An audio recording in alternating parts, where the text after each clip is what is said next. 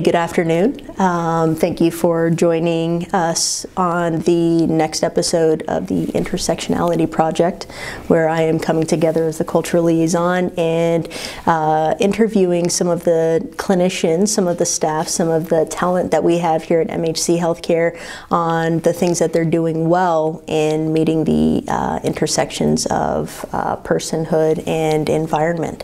And we're hoping to get a little bit of feedback on how gender interacts with sex and interacts with sexual orientation at the individual level and their health care.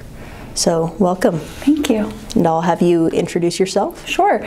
My name is Brittany Brown. I'm a psychiatric mental health nurse practitioner.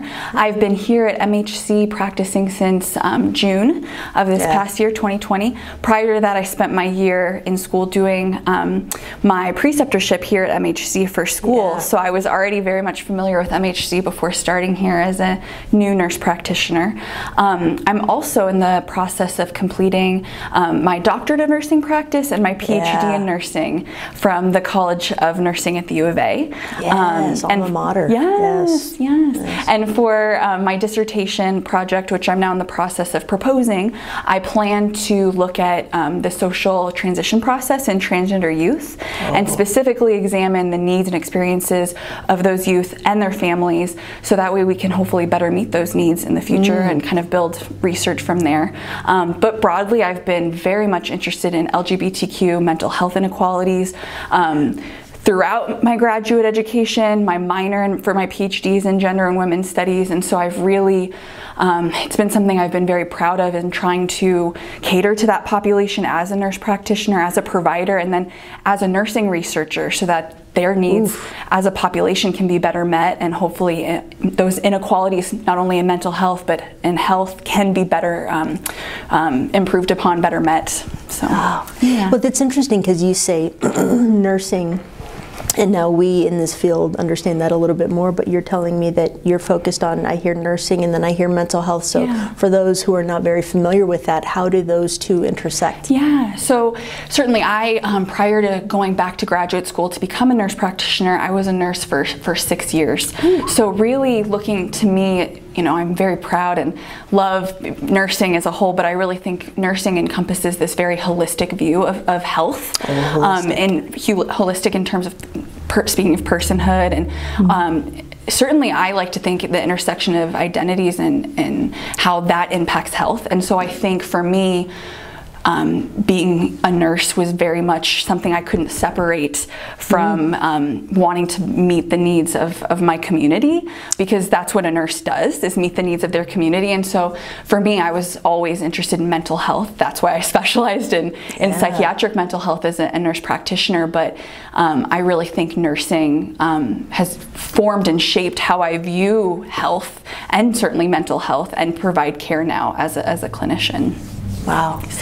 You said the social transition process, and so again, for those listening and tuning in, are there different levels of transition? Certainly. Okay. So transition is, I mean, it's a very individual experience and very unique to the individual. So for me, and what I'm hoping to learn more about for my dissertation, is the social transition process, which is different from the medical transition process. So medical would be maybe if that individual chooses to have hormone therapy, chooses to do any gender affirming surgical procedures, versus the social transition process might be a change in pronouns that reflect the gender identity of that individual, or clothing that matches their gender expression and identity, or you know, certainly this outward expression, very socialized. And so for me, why I am interested in that is the medical transition process in transgender youth is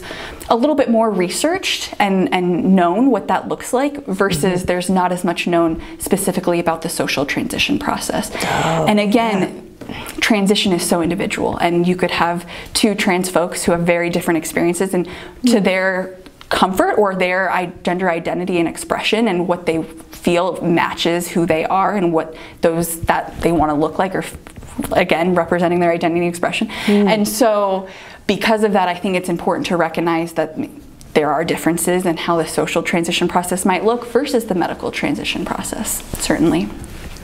Yeah.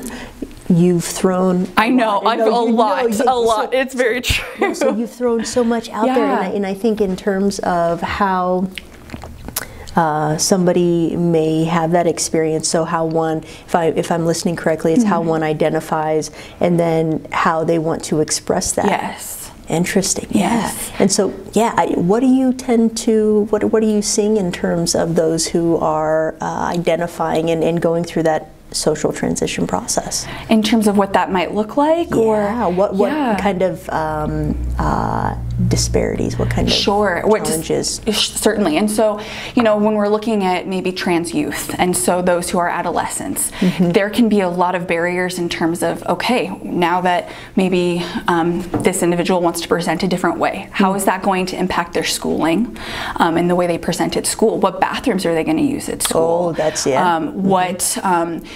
how are other kids going to interact with them? How is what is their family support going to look like during that process? And all of those things ultimately will impact the whole transition process for them in terms of how they, to say maybe how positive or negative of an experience that process is, and then ultimately their outcomes, mental health and otherwise, based on that level of support or their experience as a whole, right? So certainly, Well, it's interesting because I'm very much aware that people prefer stories versus statistics. So we could come out here and we could provide so many data points, but I think in terms of what others might be tuning in for, what do you think is important for us to know about this population, and how can we be better at providing support to our neighbors who might be at this social transition process? I think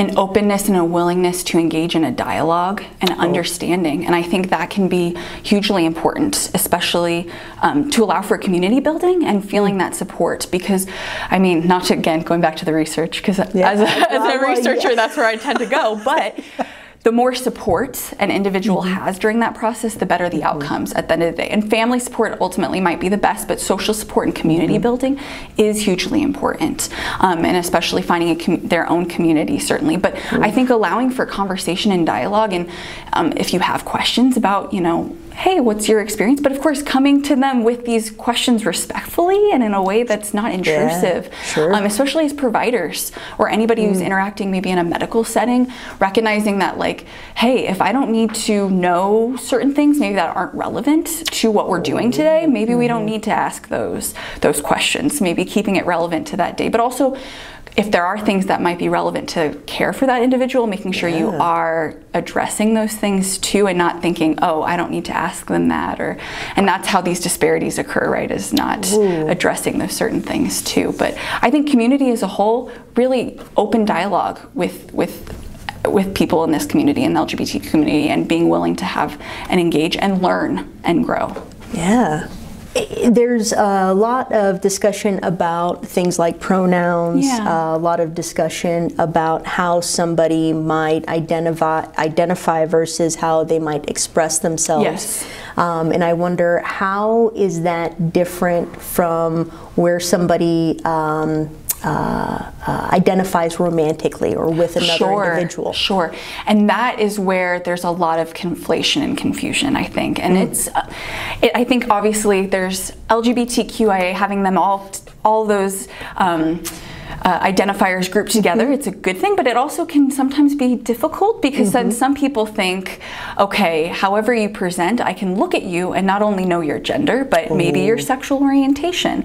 And confusing gender identity and sexual orientation it's a rocky road. It's not the right way to go. So the reason being, right, is because your sex, so the way you're born, is different from your gender, which is how you choose to express yourself and look and identify, and is different from your sexual orientation. I feel like hopefully I'm explaining this in a way that makes sense, but certainly, like, just because somebody is trans doesn't mean that that you're able to understand or know their sexual orientation because of their gender identity, right? And so it's important to not confuse the two.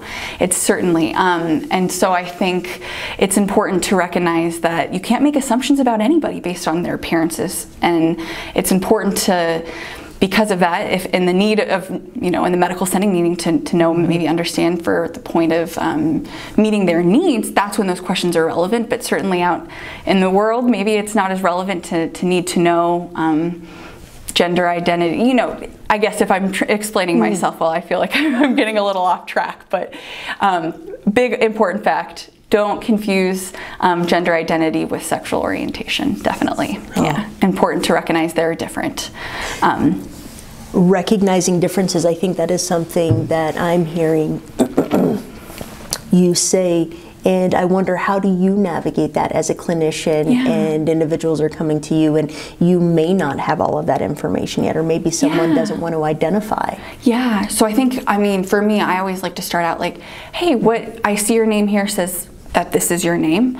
Would you prefer that I call you that, or do you have another name you go by? Then clarifying pronouns, and then from there asking about gender identity expression and then sexual orientation. And for me, when I ever met with if they're not sure, certainly that's okay.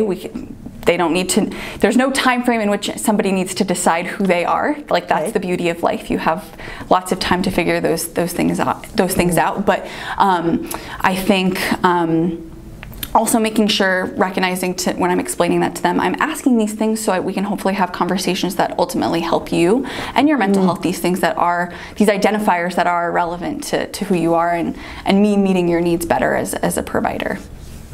Yeah. So asking and feeling comfortable asking. Yes. And I have a sign in my office. It's a safe zone sign, which is a training I did as an undergrad student at the U of A. But I have a little sign and it says, this space is welcoming to all identities regardless of, I think it says race, sexual orientation, gender, and just letting people know that this is a safe space for those conversations when they see that sign in my office. So for community members who are really feeling connected with this, how might somebody find you? How might somebody get connected with you? Well, I'm here located at MHC, the Wilmot office, so certainly I think we have a great staff on site in terms of therapy services, recovery coaches for our patients with access, if that's what you mean specifically. And then me as a nurse practitioner specializing in psychiatric mental health, so certainly reaching out to meet with me for those mental health services. I think it's important to recognize too, within MHC, I know we have group support for LGBTQ patients as well, or just those who maybe are, like you said, still not sure and trying to figure out maybe how they fit in or where they fit in those identifiers. And like I mentioned, there's no need or rush to figure those things out in any sort of time frame. And it's certainly a welcoming place here to take that time to explore those concepts and identities within themselves. It's beautiful. Stay tuned for the next episode in this project that we're doing and identifying all of the wonderful affirming services that we have here at MHC Healthcare. And thank you for sharing what it is that you do with us.